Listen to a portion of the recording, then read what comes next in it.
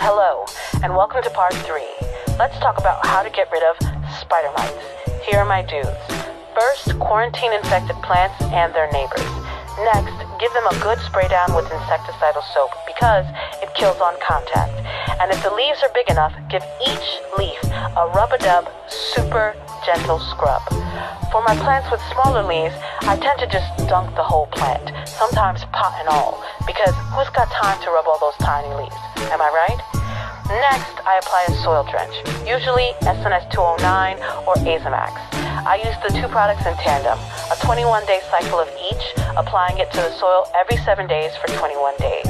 Here are my don'ts. Don't just treat the infected plant. Don't think one treatment is enough. And mostly, don't use products with imidacloprid for dealing with spider mites.